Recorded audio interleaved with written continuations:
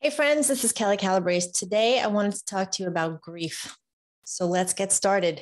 Grief is a part of life. I promise you, no one, no matter how good they make it look on social media, is getting through this life without grief. In fact, 174 times in the Bible, it says you will struggle. And sometimes struggle could be suffering, it could be deep, deep grief. There are hard things that happen. I'm not talking about your hair didn't come out the way you wanted it or someone cut you off in traffic, but real things, people losing jobs, people getting sick, divorce. I know a lot of my community is here because you have suffered the grief of divorce. So I'm going to share my screen. I want to show you something that truly helped me. It's called the stages of grief. I don't know about you, but I am a knowledge person and it just helps me when I understand. So at the point that this was shown to me by my sweet friend Carla, who led a retreat that I went on that was so healing, I was depressed. And I met her for lunch and she goes, Kelly, you're depressed. That's good. And I was like, what do you mean? What do you mean depression is good? And she goes, you're on the upswing. And she pulls out this stages of grief chart and she shows me depression is the upswing. So if we go back to where struggle and suffering and grief starts, it's really here. There's some loss, some shock, some unmet expectation, something that just came out of left field where it was like, what in the world? What do you mean? So let's use the example of divorce. Let's say adultery. You find out your spouse is cheating. And maybe it was a slow fade. Maybe you were a little bit suspicious, but there's a moment in time where this is confirmed through something. And there's just that shock or you viscerally feel it in your body. Then you almost go into numbness. Like, wait a minute, you can't even feel anymore. You're confused. You're not even sure what to feel. You're just numb. You can't even think. You don't even recognize anything anymore. Then from there, you go into denial. It's like, wait a minute, this is not happening. What just happened? No, this isn't happening. This is not happening to me. And you go into denial. Now, keep in mind, you can stay stuck or stopped in any of these places. And that is the last thing you want to do. The idea is that we want to move through this grief cycle. The next one is emotional outbursts, where whatever's in your brain is just coming out. All the emotions are just flooding out of you and you're all over the place and you're hypersensitive, hyper emotional, outbursts, crying, and so on. And then that could move into anger. And you can't skip any of these. If you're not an angry person, like I am not, you don't feel like you want to be angry or even know how to be angry, but you need to be. It is part of grieving. It is okay to be angry. There's even something in the Bible called enmity, which is a holy, violent hate. Like you need to hate that your spouse cheated. You need to hate awful, evil things in the world, pedophilia, pornography, drug addiction, obesity. I mean, hate these things. So you need to build up this anger against whatever the offense was. And then you'll have this fear where fear starts putting you in the future and you start to imagine the future with, let's say, this adultery. What does this look like? And will we get divorced? And where will I live? And what about the kids and our friends in school? And all these things. And you start projecting in the future what might happen. And that's when fear comes in and takes over. Then you start searching. You're like, okay, wait a minute. Let me just see. Well, what if we could work it out? What if we go to counseling? What if I talk to his parents, the girl, whatever, we separate temporarily. You're looking for solutions. You're trying to make sense of what is going on. Then there's disorganization where things are starting to unravel and you're trying to figure that out. So it feels chaotic because things may be out of your control. It might be someone else's doing that puts you into shock. And there's things that you just can't control and things are falling apart. Then there's this panic that sets in. And that's when people, maybe for the first time in their lives, are having these anxiety attacks because you can't separate the body, the mind, and the spirit. So it's like this visceral, emotional, your mind, your will, your emotions all just put you into this panic state. And then you can move into guilt where you feel like, oh my goodness, I let my family down. I let my kids down. What part did I play in this? Was I a good enough wife?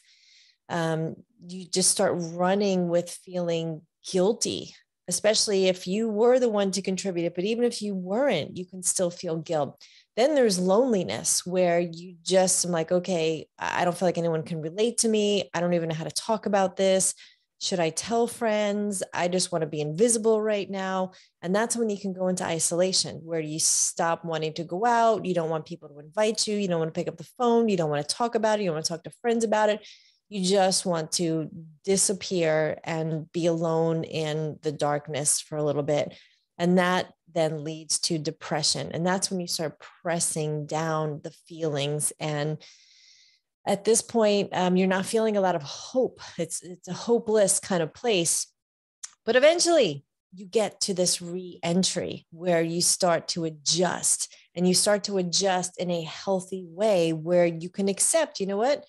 This is my situation. There's no going back. I need to be present. I need to start to move forward. And that's when you start to develop new relationships, whether it is professional, friendships, personal, even with yourself. You can just develop a new relationship and you start to build new strengths. Talk to anyone who has struggled or suffered through anything, and they will tell you they are so much stronger. They're more resilient.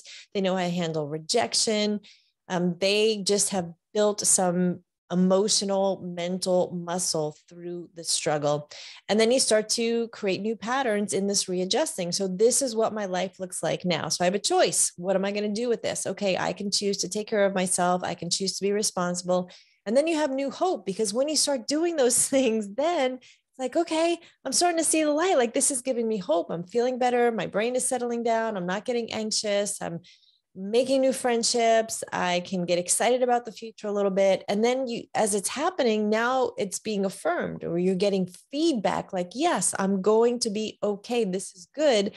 And eventually you'll get to a place where you can help others who you are ahead of, who are then going through some things that you can share your wisdom. So those are the stages of grief. They, again, don't happen chronologically like that. You might be all over the place. We are. So for example, when my friend Carla met me and showed me this stages of grief, I had just found out that my former husband was remarried in a very short time after our divorce.